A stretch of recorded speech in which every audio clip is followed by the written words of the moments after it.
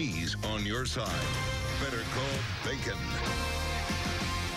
Investigator Shannon Behnken is looking into why the Veterans Administration continues to send personal information about veterans to complete strangers. A Port Richey man received someone else's information. We're talking name, address, social security number, and it came right in his mailbox. And this is the third time that this man's received this kind of information. So he knew he'd better call Behnken again.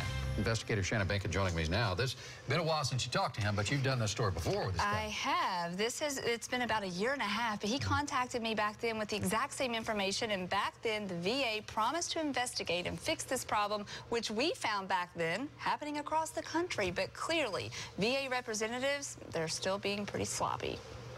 That's scary. For the third time, Randy Blackford opened a letter from the VA and found another man's most personal information tucked inside. Hard to believe. It makes you wonder what they're doing in Washington.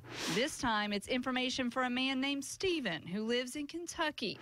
There's an address, social security number, and a letter about the status of the man's medical claim.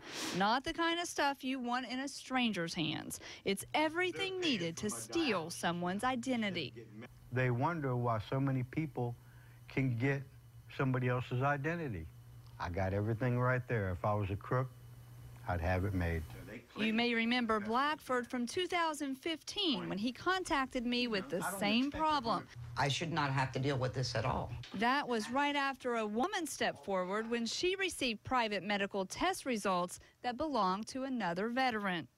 And every time the vets recall the VA responding the same way.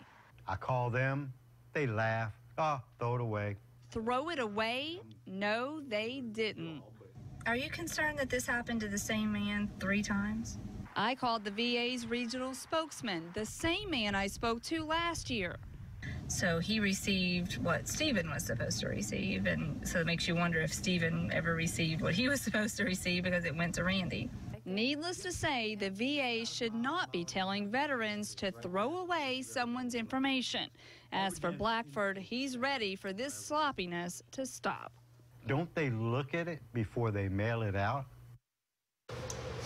The VA spokesman tells me that this is not acceptable, and he is investigating. The VA also offers free credit monitoring to anyone affected by this situation. Well, what about the poor guy in Kentucky? Does he have any clue that this has happened, that his information is floating around to someone else? We're not sure. I actually tracked him down today because we do have his address and everything, so we were able to track him down, track down his phone number. I called him, but I couldn't get it all out before he hung up on me 3 times. I tried to let him know. Ooh.